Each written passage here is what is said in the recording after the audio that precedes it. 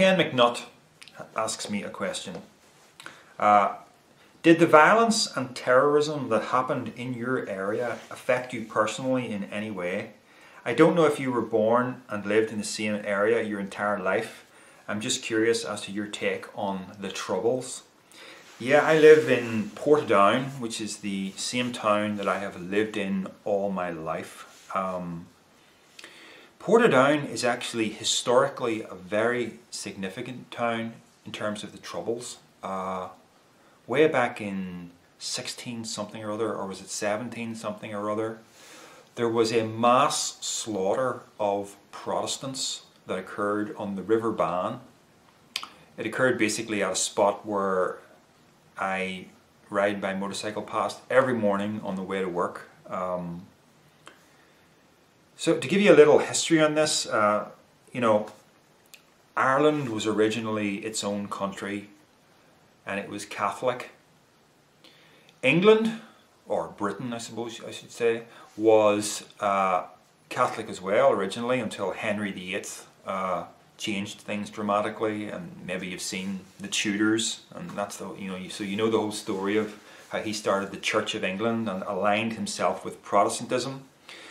But the English kings over the years were always tampering with Ireland, never leaving it alone, and eventually there was an event called the Plantation of Ulster. Ulster is not quite synonymous with Northern Ireland, but Ireland was originally divided into Ulster, Leinster, Connaught, and I forget the fourth one. This is terrible. I'm actually forgetting the geographical layout. Ulster, Leinster, Connaught. Never mind. It's basically divided into four. The whole island is divided into four. So Ulster is where I am, but it's also called Northern Ireland, and it involves Northern Ireland is slightly wider than Ulster. It involves 9 counties instead of 6. Anyway, I'm giving you far too much information here. But anyway, so the Troubles, people commonly think of the Troubles as a religious conflict, but that's actually kind of superficial. The Troubles happened because of a land grab. The English came over and settled and removed the indigenous population from their homes, basically. So I am probably a descendant of British invaders of Ireland, so I'm the bad guy. Historically speaking, I'm the bad guy, right? So you can understand why the Troubles happened. So there was a point in history where the Catholics fought back in Portadown, this particular event here in Portadown, where they basically took the Protestants who had taken their land and they drowned them in the River Bann. They drowned them, their families, their children. It was a horrendous, horrendous thing that happened. I don't know what the numbers were, but it's a big historic event.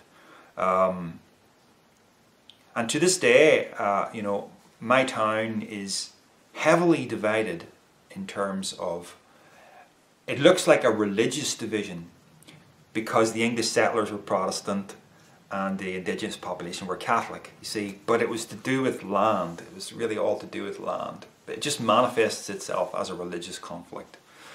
So I live in an area of Portadown called Kilcamaine, which is heavily Protestant. You wouldn't get any Catholics living there.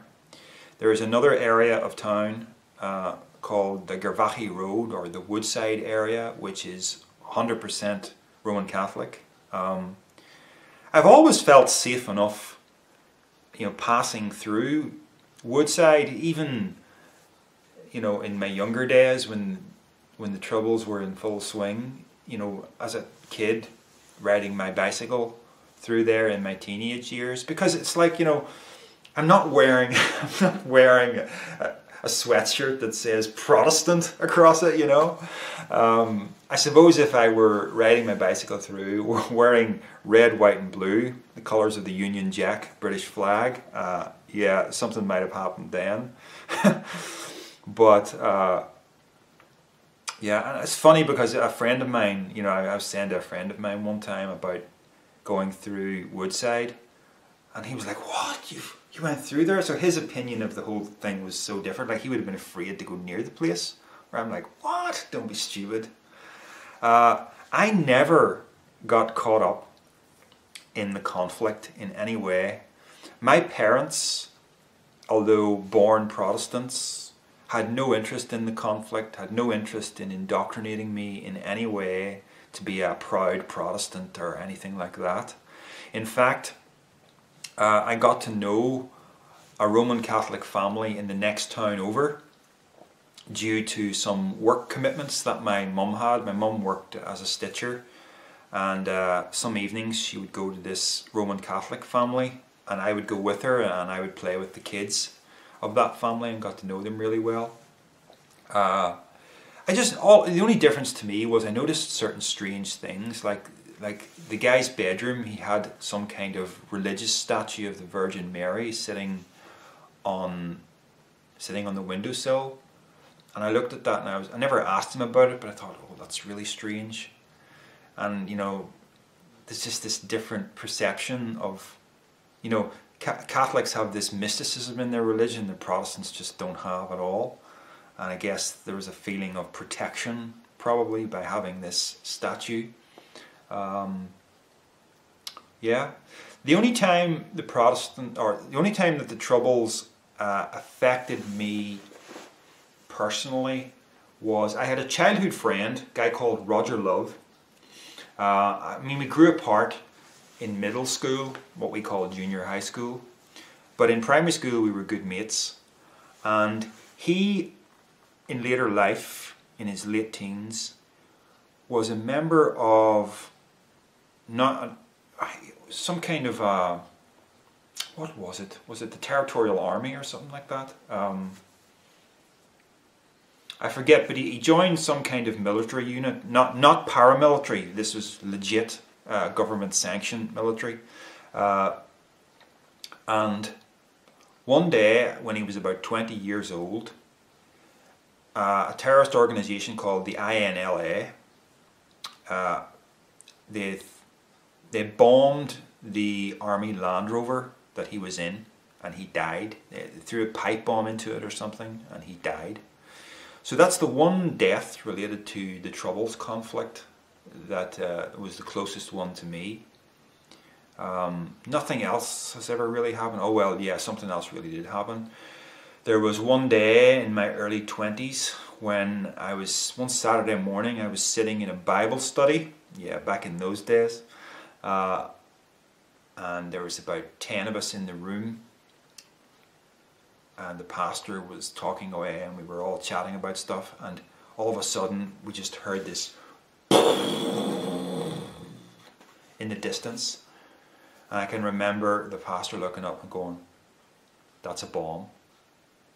And sure enough, our town centre, all the shops was bombed by the IRA. And some bombs are worse than others. Ours was one of the kinder bombs, in that the town was evacuated before the bomb was set off. So as far as I'm aware, there were no deaths involved, just the destruction of people's businesses, and then the whole town centre had to be rebuilt. Yeah, that was horrendous. At the time, it didn't really, felt a bit surreal at the time, if I'm honest. I didn't have a big emotional reaction to it. I don't think I was mature enough, even though I was an adult. I was a young adult. I didn't have a huge emotional reaction to it. If a bomb went off in my town centre now, I think I would be a lot angrier than I was then. Yeah. I mean, my growing up in my town, I remember the frequent presence of Army Land Rovers and police Land Rovers and army personnel walking around with rifles, you know, and even some with camouflage paint on and everything. It wasn't uncommon to walk down the street and see an army guy crouched by somebody's hedge, just waiting like that. And I never had this feeling that, oh, something's going to happen, I better get out of here. He was just on patrol, kind of doing his job, hanging around. I remember one time walking home from the town centre, and an army guy on foot stopped me and said, could I look in your bag? And I just took the bag off my shoulder, let him look in it, and he let me go on my way. But it all just seems so commonplace. Yeah, I remember kind of a funny story. I think this was the police, not the army. Yeah, it was the police. I was out in the countryside surrounding my town, driving my 4x4, or SUV as you call them in America. And I would guess I was in my late 20s at the time.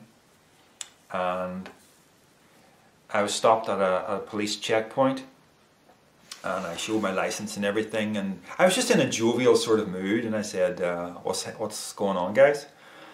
And he didn't say anything, and I was like, oh, top secret, eh? And he, for some reason, he really didn't like my attitude. So he said, could you open up the back, please, sir? And so I opened up the back, and then I saw this bin liner lying in the back of my car, and I thought, oh no. Because it was totally innocent, but in this bin liner were army surplus uniforms, about 4 of them. Something that you might wear if you wanted to pose as army. But you could buy this stuff, in an army surplus store. And I had them because we were in the middle of making a movie called Dark Light, which was about vampires in the military, right? I must upload this at some point for people to watch.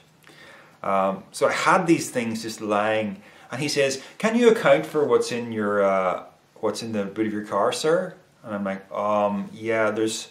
And I saw him opening this, and it was just awful. And I had to say, look, those are there because we're making a film. And then he said very little, but I just saw the little notepad coming out, and he started taking down my number plate. Now, of course, nothing happened as a result of this. And he said, as I was leaving, happy filmmaking. But it was true, and we had a website up and everything, and I said, look, this is legitimate, you can check it out. I'm not lying to you. But that was a funny and awkward conversation. Yeah. In my youth, I remember there were no police cars. There were only police Land Rovers. Well, there were police cars, but they were always unmarked. We see now the proper police car with the stripes and it says police along the side of it. But back in the day, you just had these sort of dark coloured, unmarked Ford Escorts and things. And mostly what you saw were police Land Rovers, these big armour-plated grey Land Rovers. So there was the green Land Rovers were the army, and the grey Land Rovers were the police, and that was what we saw roving about our streets. My placement year at university was in a police station in Belfast, so that was interesting. But I would come and go every day driving my mum's black Ford Escort.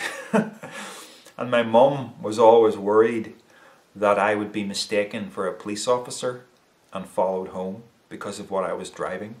I guess that's something that could have happened, but it honestly never really worried me much. See, despite the troubles, I guess, it was probably worse in other parts of Northern Ireland, but I really felt like I had a normal, happy childhood, because this is all we'd ever known. And for the most part, the tensions were there, but they mostly never erupted into anything. I do remember, where I lived as a child, a place called Abercorn Park. There was a particular event in the mid-80s where there was a riot in the little shopping precinct area, which was really just, you know, scarcely more than 150 meters from the door of my house, but there's a few rows of houses between my house and it. There was a big riot and plastic bullets were fired. The idea of a plastic bullet is it can wound a person but not kill a person. Yeah, I always remember the police officers of my youth having pistols on them. And I always remember thinking, you know, when I'd see television dramas of English police officers carrying truncheons, I always remember thinking, what are you going to do with that? You know, it seemed more natural to me that the police should be armed with guns. And there was one point when the troubles were particularly high that the police uniform was different. It was all black and heavily armoured. Yeah, just at a particular time.